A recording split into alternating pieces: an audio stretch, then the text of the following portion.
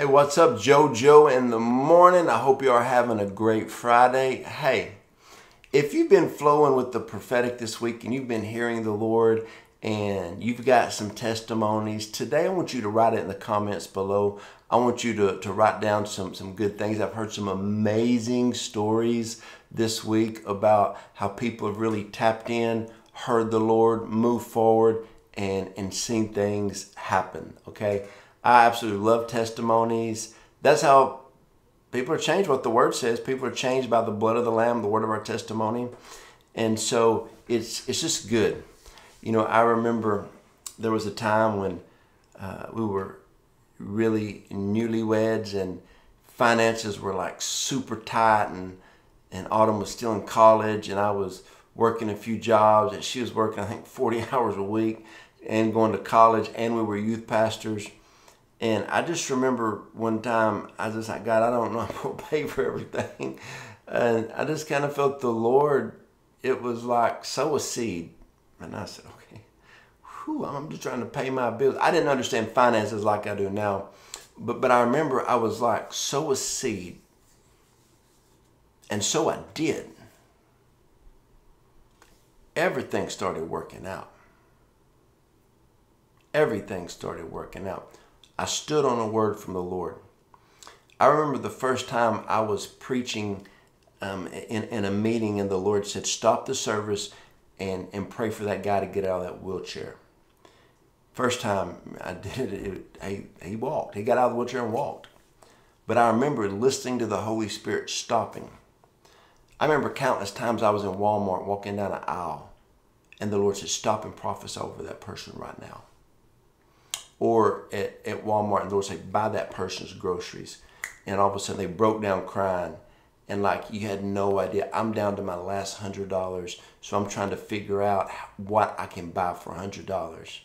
And I said, let me buy this 100 right here. Then you go get another one.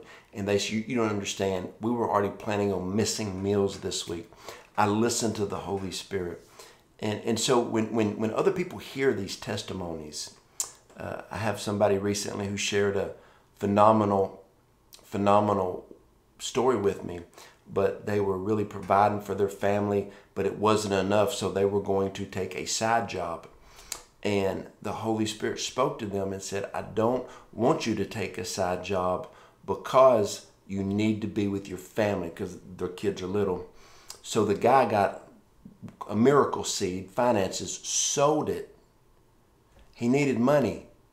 But the Lord said sow. He sowed a miracle seed into a ministry.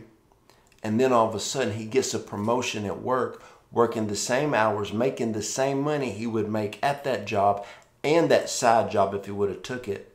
But because he felt the Lord say sow a seed, he did. Everything shifted. Testimonies. Testimonies. I can't tell you how many times I've been preaching and I would just, and God would highlight one person. I would just stop and prophesy the word of the Lord. You know, you got a few hundred people in a service or something. You just stop and prophesy. You don't know any of these people. And then their life is radically shifted. Sometimes when I first started doing that, I was like, I'm preaching a message. You want me to stop and just flow? And it was, yeah, why not? Man, we got to learn. We got to learn how to flow in life. Flow in restaurants. Flow at grocery stores. Flow at the ballpark. Flow wherever we go. Flowing in the prophetic. Moving in the prophetic. And just flowing with the things of the Lord. 2 Corinthians 13:14. May the grace of the Lord Jesus Christ, the love of God, and the fellowship of the Holy Spirit be with you all. Main thing that I want to break out in that scripture is the fellowship of the Holy Spirit. When we have the fellowship of the Holy Spirit, some people are struggling to hear the Holy Spirit. They're needing somebody to hear the Holy Spirit for them. You can be sitting there talking to somebody. Like, I can't tell you how many times in my life I've been counseling somebody, and the Holy Spirit spoke to me, and I said something, and they're like, wow, that's exactly what I needed to hear. And I'm like, hey, it was not me. It was the Holy Spirit speaking through me to you. Understand that. It was not me. It was the Holy Spirit. I can't tell how many times when I was young and growing, and when I first got in ministry, I was under a gentleman, my first cousin actually, Pastor Hal Haltom, and we'd be talking, and he would go, kind of have this look on his face. I feel the Lord is saying, and he would just say a word from the Holy Spirit, and I'd be like, whoa, that's exactly what I needed to hear. You know, my apostle, Kim Malone, same thing. Times we'd be on the phone, and he would just say something. Wow. You listen, flow with the presence and the power of God. When you have the fellowship of the Holy Spirit, it's not you speaking, but the Holy Spirit speaking through you. That's how you can transform lives. That's how we see a shift in a lot of things that we need to see a shift in. It is out of our fellowship with the Holy Spirit. Galatians 6:9, and let us not grow weary while doing good, for in due season we shall reap if we do not lose heart. Now let me ask you, how many prophetic words have you received that haven't manifested yet? Now, don't you dare word curse your own prophetic word. I see people all the time saying, oh, I don't think that's ever going to come to pass. Well, it's probably not now. I don't even know if that was the Lord when I got that last year. Well, you're not going to do it now. You got to not grow weary while doing good, for in due season you're going to reap it. Okay? If you've sowed the seed, you're going to reap it. Now, when I was little, boy, I used to love planting watermelons. One of my granddads would come over and we'd till up the ground. I had a little garden in the backyard. And man, I remember I planted those watermelon seeds, and I got down by the ground staring at it. My granddad said, Joe Joe, it's not going to grow that fast, okay? We went in and had dinner. I came back out. I was staring at it. He said, Joe Joe, look, it's not going to come up tonight, okay? That next morning I woke up, I was out there. That next night I was out. That next morning, and I just kept on and on and on and on and on, and I forgot about it. Just kind of gave up on it. One day I kind of walked back out there, and you know what? It had started to grow, but some animals or birds or something got into it and kind of destroyed it. But then, like, if I would have stayed looking ready, prepared, when it came, I could have put something over it, nurtured it, and took care of it. But I didn't, because I gave up on it, because it didn't happen as fast as I wanted it to happen, okay? We're microwave people. God's a crock pot cooking God, okay? And so we got to understand that when you plant good seed, you will reap a harvest. My wife and I, we encourage each other daily.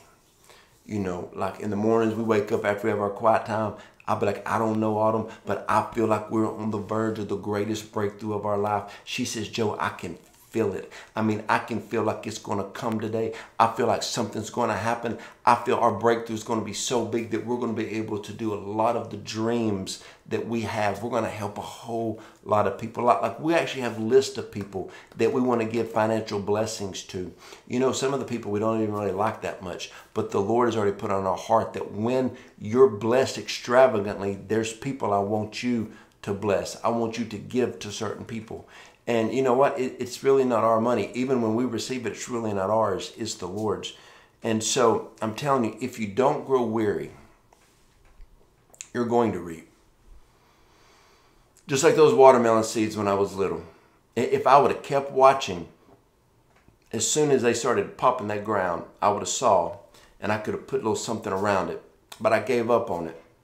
A lot of times, you give up on stuff, and when your breakthrough's there, you're not there to nurture it. You're not there. I remember, I had this friend, and there was this one job that he wanted where he worked. He just thought that would be his dream job. And he would always say, hey, if that job's, ever comes open, I want it. And he'd been great for the job, but he just kept saying it. And one day he said, you know what, man, I'm gonna go get this other job at this other place. I'm not even gonna wait on it anymore. And he went and got that other job. 2 weeks later, we were talking to a guy, and the guy said, man, I just got a promotion. We're like, oh, cool, what happened? He said, well, about a week after you left, that job came open, and since you weren't there, they gave it to me. Now, he has a good job, but he's just like, oh, man, just like a week, he missed it. If you don't grow weary in the prophetic words God gave you, they're going to come to pass in the right season.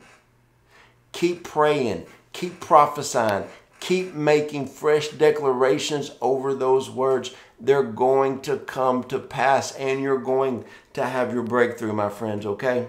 It's going to happen for you. It's going to happen for you. So don't lose heart. Don't stop prematurely. Remember the prophetic things God has spoken to. And there's a lot of times when I go to prayer, I say this, Holy Spirit, show me things that I've already forgot that you said, that I failed to write down. Let me remember them by the Holy Spirit so I can pray them through.